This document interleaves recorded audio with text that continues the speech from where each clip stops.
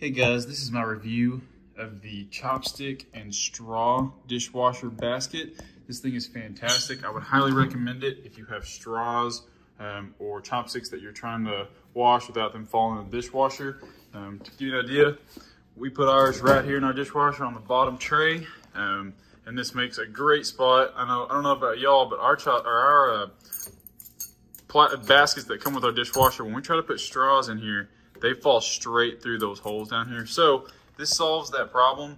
It's got very small fins on the bottom that still allow water and things to drain out and to get in, but it doesn't allow things like your chopsticks and your straws. You can set those in there very easily. It stays in place and gets washed very well.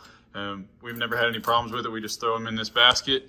They stay in there without falling through and getting it caught in your spinner down there. You just put these in here.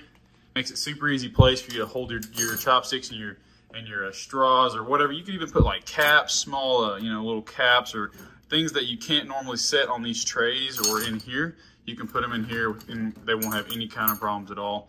It's very narrow, so you're able to slot them in these bays, I guess you'd call them. You can put it in here, position it however you want. You can even probably put it on your top tray. Let's try that really quick. Haven't done this before, but yeah. If you've got the space for them to fit through here, it doesn't look like we can put ours up there because of the straws, but if you got the space, you could probably put it on the top row. Ours works perfect on the bottom row, so that's where we keep them at. But I would highly recommend this if you're looking for something to safely wash your straws and your chopsticks. 10 out of 10.